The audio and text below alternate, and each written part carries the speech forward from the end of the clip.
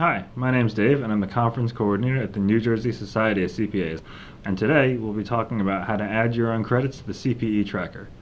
The CPE tracker is a member benefit that allows you to keep track of all the credits you've earned through the NJCPA and even add the ones that you've taken with other CPE providers.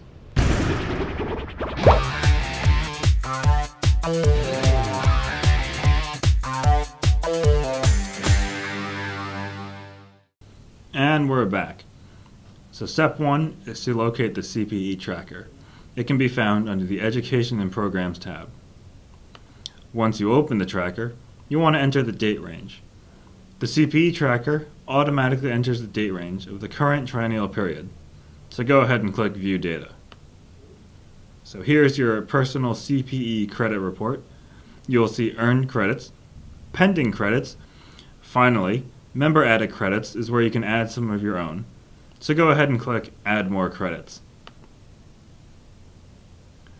And here's the form to add your own credits.